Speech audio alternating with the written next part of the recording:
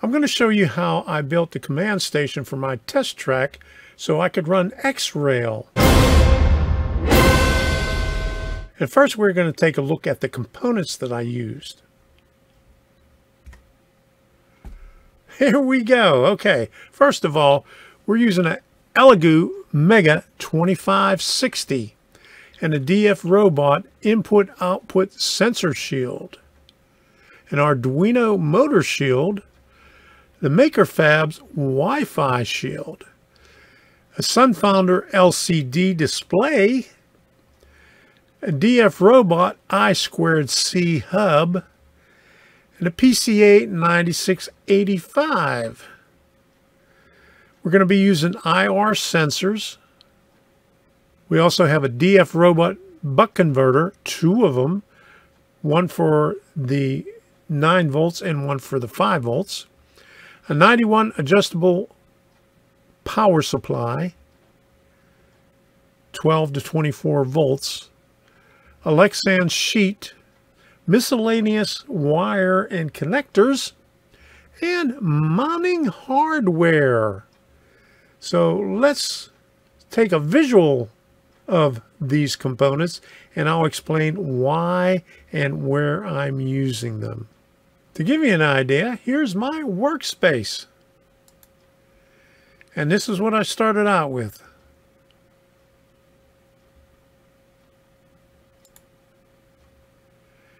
And this is how I set it up on the Lexan, just to see how it would fit.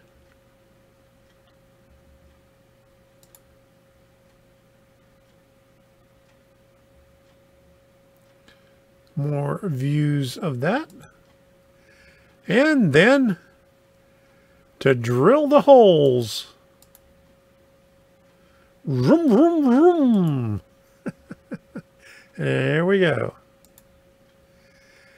And there's most of the components mounted on there.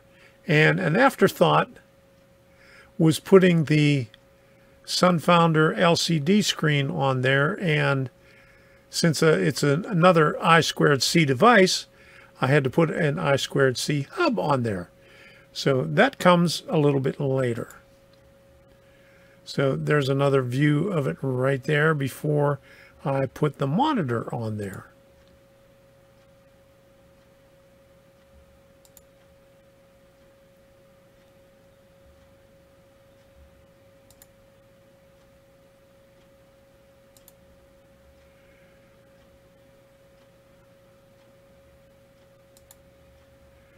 There's the motor shield, and there is the buck converters. I used 2 of them. There's the Elegoo Mega 2560. There is a list of the components. Here are the IR sensors that I'll be using. A sheet of Lexan, the MakerFab Wi-Fi shield, and here is the DF Robot input-output sensor shield, and the PCA 9685. And here's the power supply. It's a 90 watt adjustable 12 to 24 volt, available on eBay. Here's the SunFounder LCD screen that I added later, and DF Robot I2C hub. Now let's take a look at how all this is hooked up on my test track using Engine Driver.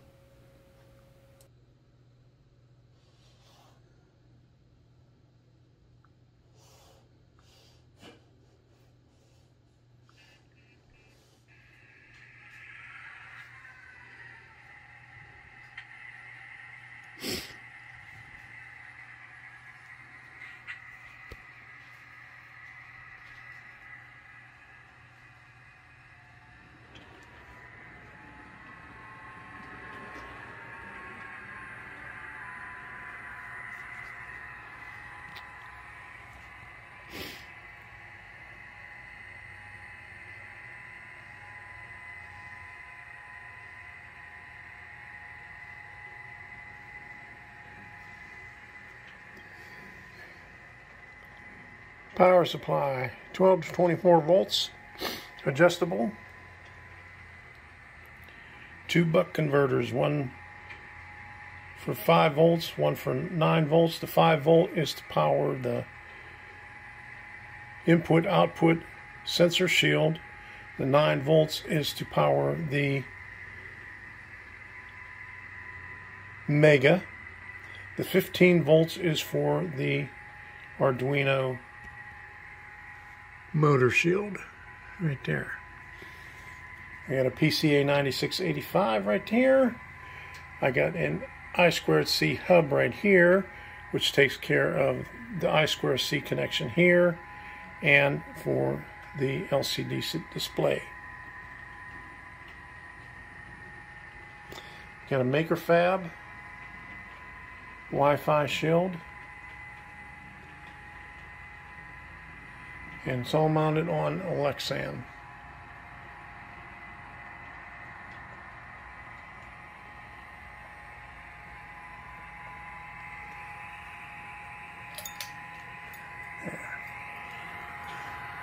We'll be using these sensors right here, the IR sensors, and I have some servos here that I'm going to use for the turnouts.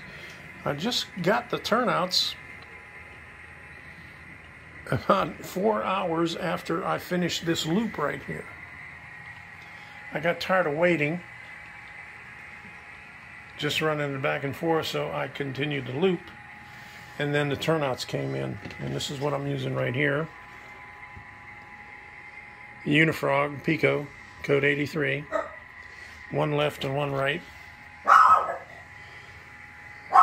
One's going right here, the other one's going right up there where that re-railer is.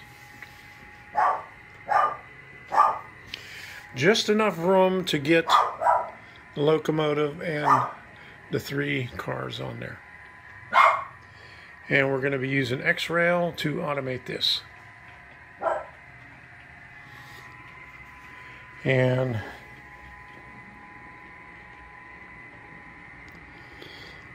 I already put 4 turnouts in there, just in case if I want to do more, because I have this one turnout up here, and I may put another one over here going this way,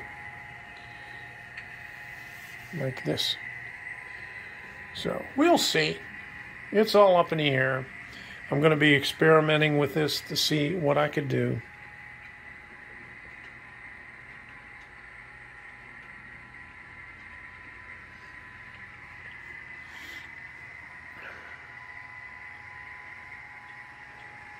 I use my Kisger soldering station. This is the wire I used for most of the stuff, and then I have some 22 gauge wire that I also used. Here's all the tools. Here's all the standoffs. I use mostly the plastic ones, and then on some of them I just needed the small screws for on the bottom. My rail joiners. You get this with the power supply. Here's another servo right there. So there you go.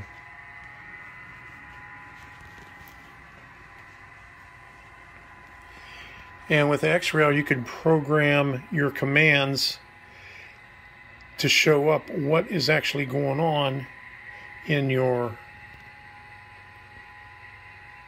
automation on the display.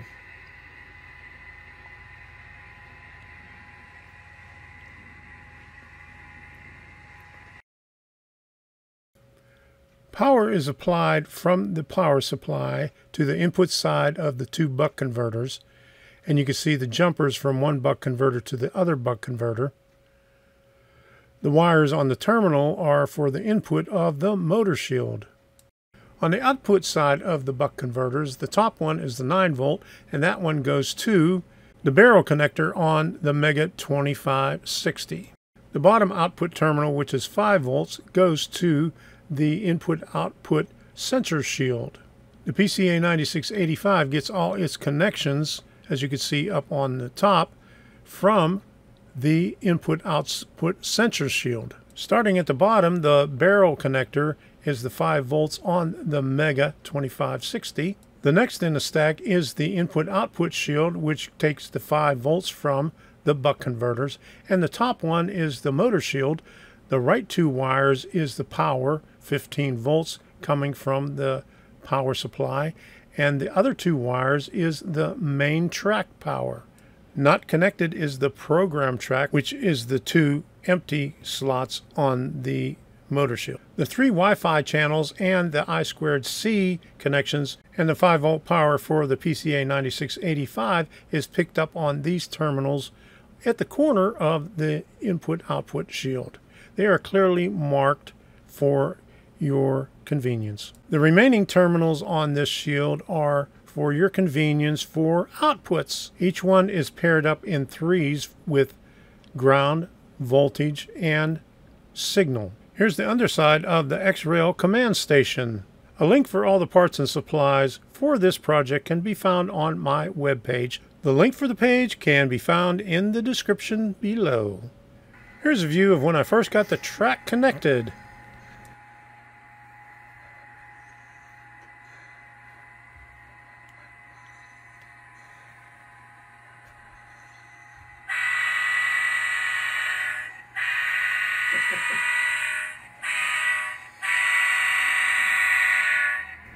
I paid $95 for this loco at a train show a few months ago. Not bad with DCC and sound. You can see remnants of Leakin Creek and my N-scale layout in the background.